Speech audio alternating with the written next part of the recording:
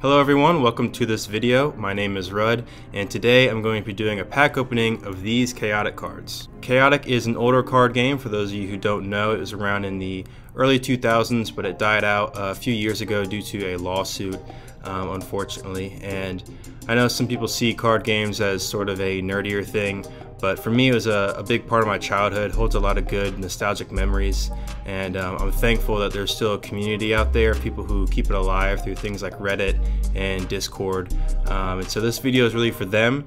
If you're one of those people and you like this video, please let me know in the comments if you want to see more stuff like this. I want to make this channel not just about video games, but really all sorts of gaming. So again, if you like it and you want to see more stuff like it, please let me know. Also, feel free to check out my channel. I'm going to be releasing another video showing off some of my collection. So yeah, without further ado, let's get into it. So these are the packs that I'm going to be opening today. This one is a collectible tin.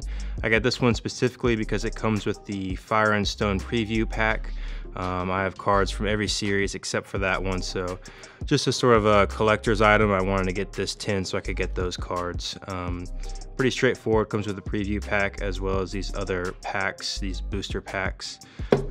Yeah, pretty cool collectible tin as well. Obviously it looks like you get this sort of like scanner thing that they had in the show. And then this one is the Secrets of the Lost City starter deck. I got this one because getting these starter decks is the only way you can pack generic creatures. And the one that I'm looking for, the one I've been looking for a while, is Ursus. That's kind of the end-all be-all card for me. I'll probably put him up like right here so you can see what he looks like. But yeah, that card is my favorite. It's very rare, very hard to get, and definitely the one that I'd like to pull the most. But I mean, whatever I get, I won't complain, especially if I get a generic creature. They're always cool to pack. So yeah, that's what we're going with. I'm probably going to start with the tin, so let's get into it.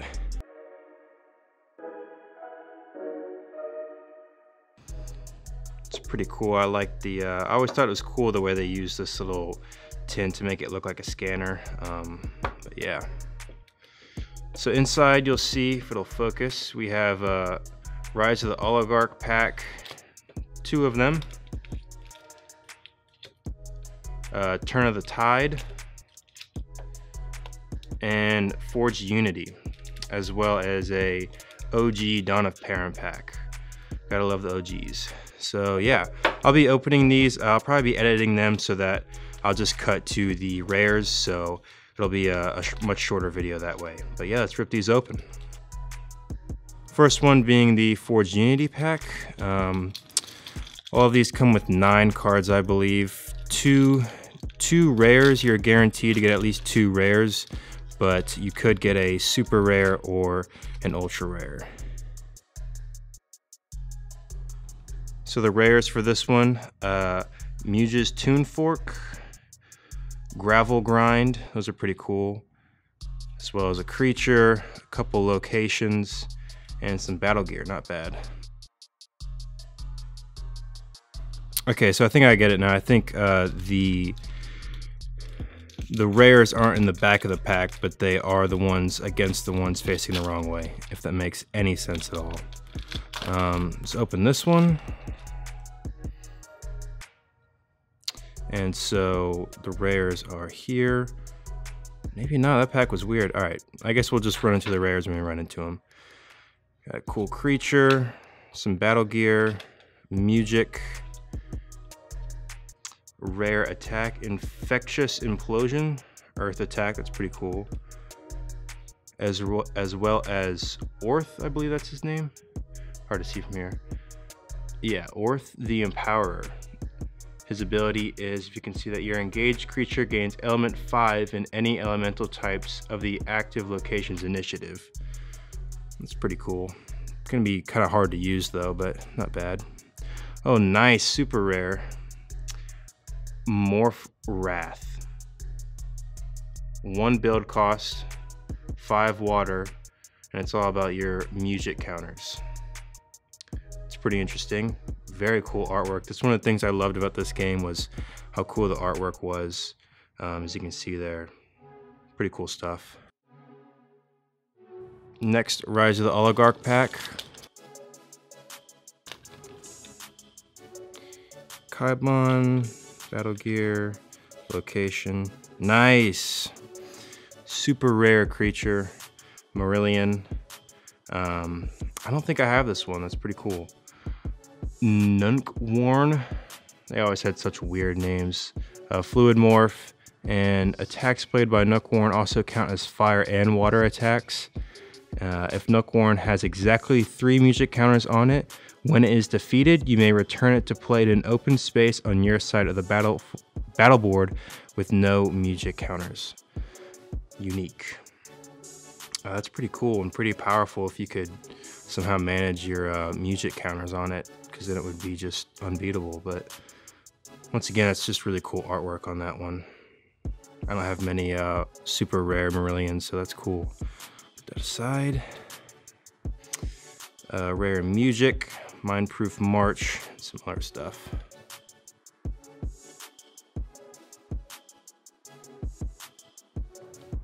Next, Rise of the Oligarch pack. Let's see what we get. We have that guy, some music, location, some battle gear, and Stelgar. That's pretty cool. For those of you who know the show, I always thought Stelgar's story was pretty cool. If I remember, he was made by, man, what's that guy's name? Momark or something like that.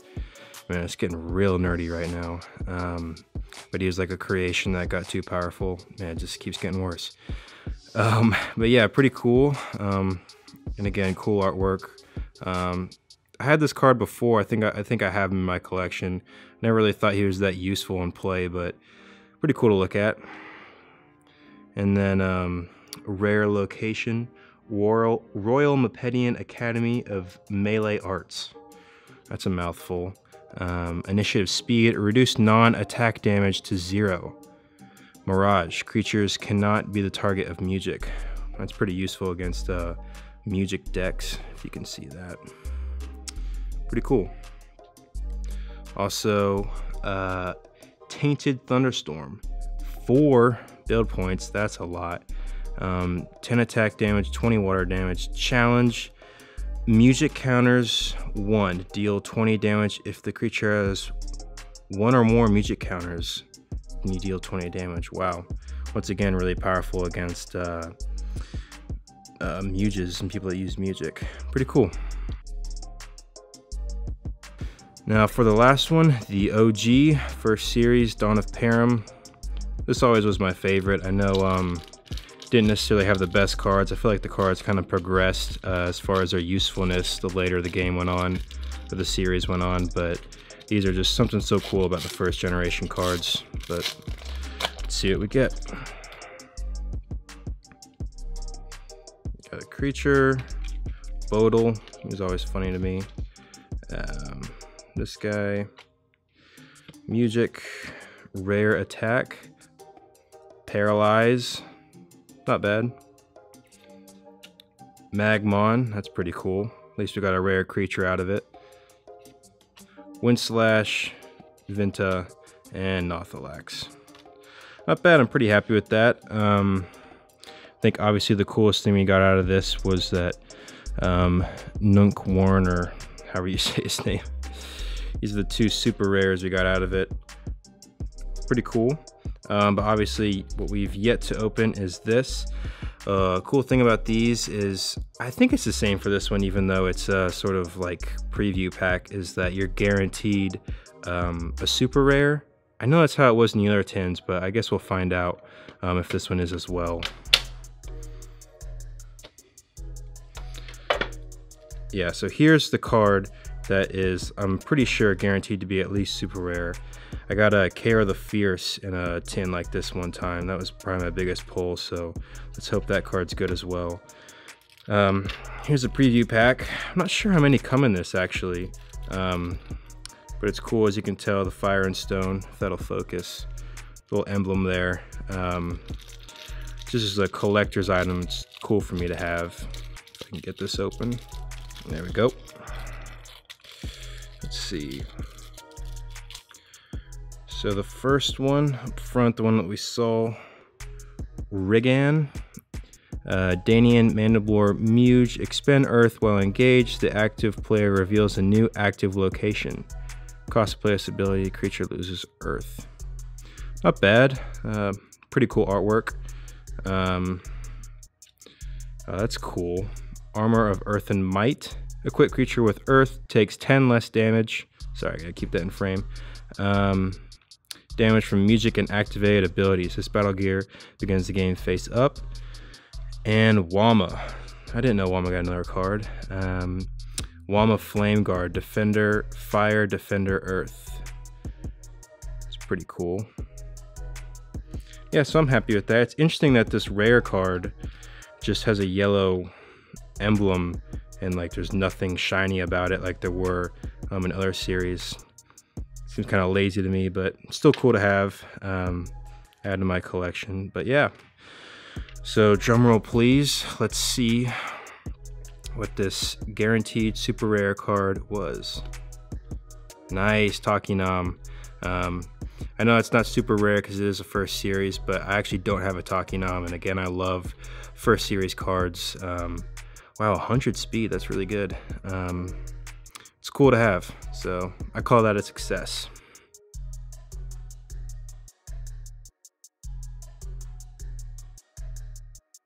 Moving on to the Secrets of the Lost City starter deck. Again, generic cards are really what I'm looking for, but I'll get what I can get.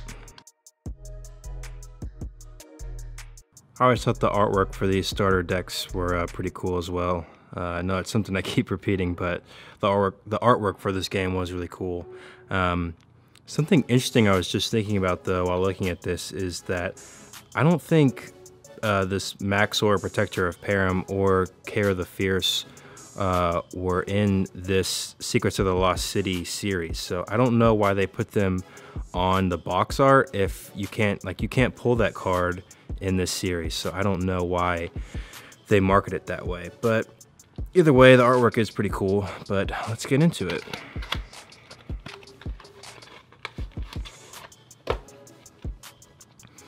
First thing you'll see is this info booklet. I guess it's like a manual for the game. Some random card. And then one of the things I thought was really cool is this little play mat. It has, like, if you want to play with your friends, it lays out where you put all the cards and has like these little markers for your stats and all that, but I'm sure you guys know about that. And then here, I'm trying not to reveal if it shows the rare cards. Here is the one booster pack that it comes with, and then here is the starter deck.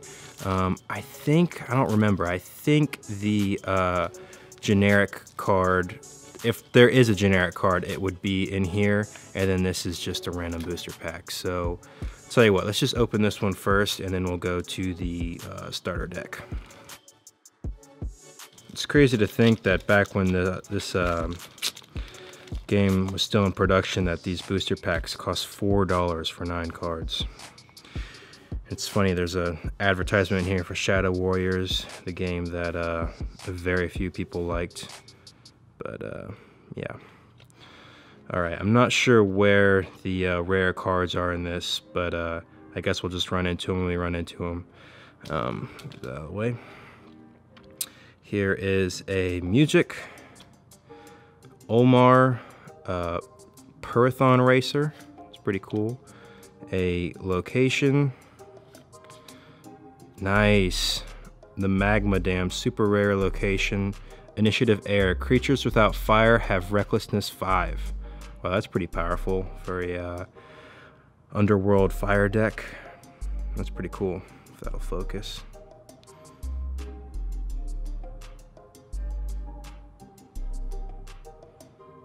Pretty cool stuff. And Ancestral Anthem, Music, and Hurricane's Feast. Pretty cool as well. First attack, each creature placed this combat is reduced by 20 damage. Wow. That's a lot. An attack, some battle gear, another attack. Pretty cool. I'm glad I at least got a super rare out of that. And here is the starter deck. So again, I'm not sure. I imagine the rare cards are in the back. I think in these starter decks you are guaranteed at least a super rare as well. But we shall see. These, all right, these are facing the other way, so these might be something. And then, yeah, this is just the deck. So I'll just flip through this quick. Here's the master code. It's interesting that these came with 24 bonus cards that were online. I wonder if they were all the same or if there was any luck involved in that as well. But it looks like I got a Danian deck. That's pretty cool. I always thought this card was really good for just being a common rarity. But I mean, he has a lot of health. He has Earth 5, really good courage. Really good card for just being common. A lot of your basic stuff just for a standard starter deck. Pretty cool though. Some of this might be useful to help some of my other decks that I have. But without further ado, here are the 4 cards that are in the booster deck. I don't think all of these, I'm guessing all of these are rare at least, and there's at least one super rare. I'm not sure, but let's just see what we got. Nice. Draconess Threshold, Portal to the Past. I've said it a million times, I'll say it again. That's a really cool artwork, especially with the holographic film on it. Initiative Speed. All creatures are considered past creatures. Creatures have no tribes. That's really interesting. I wonder if that means that you can only play generic music. That's really cool. Second card, some battle gear, Veranos. Quick creature has range and swift 1 for each creature in your discard pile. That's pretty cool. Kiru Village and Afjack. Sacrifice Afjack, put music on target creature you control. Well, I did not get a generic creature out of that, and again, I was looking for Ursus, but it's still really cool. I'm glad I got some super rares that I didn't have previously. And yeah, hopefully this is something I'll keep doing in the pursuit of finding Ursus, especially if those of you watching like the video and want to see me keep searching for him. Maybe I'll buy some more starter decks and keep looking, but I'm still happy with what I got. But yeah, so here are the super rare pulls for the day. Nuckworn, again, pretty cool. I could see him actually being pretty useful. Takinam, maybe not quite as useful, but still really cool. I'm glad just as a collector, it's a card that I now have. This location, the Magma Dam. I could actually see this being really useful in my fire deck. Another location, Draconess Threshold, Portal to the Past. I could see this one being useful as well. And then this attacked, Morph Wrath.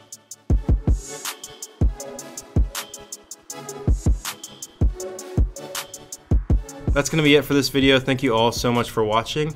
Obviously, I am a smaller channel. I'm trying to grow, so if you guys could like, subscribe, all that good stuff, share with your friends, and let me know what you guys would like to see next. If you want to see more chaotic content, tell me what you'd want to see, and I'll get around to it. So thanks for watching. Bye.